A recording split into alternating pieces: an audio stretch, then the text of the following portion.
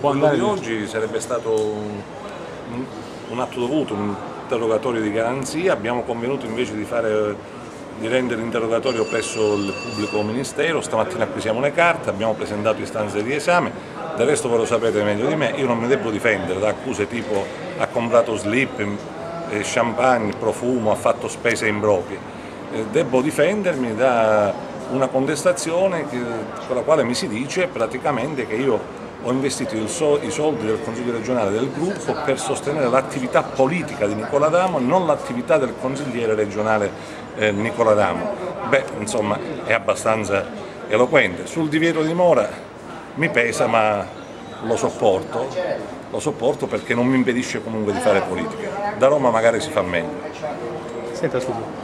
Visto che parlerei della politica, a Roma in queste ore si decide anche come sarà formata la nuova giunta. Quella non è competenza mia, no, quella è competenza del Presidente della Giunta regionale.